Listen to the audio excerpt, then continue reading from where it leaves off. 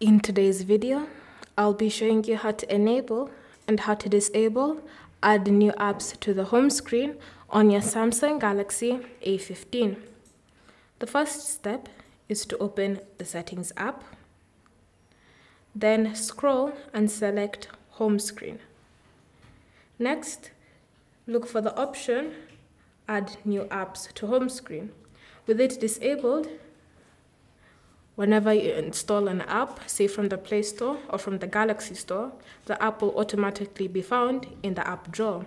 But if you enable it like that, and then you install an app, say you go to the Play Store and you install an app, you'll notice that you can now find it in your home screen as well as the apps drawer. Thank you for watching. If you have any questions or comments, leave them down below and we'll get back to you.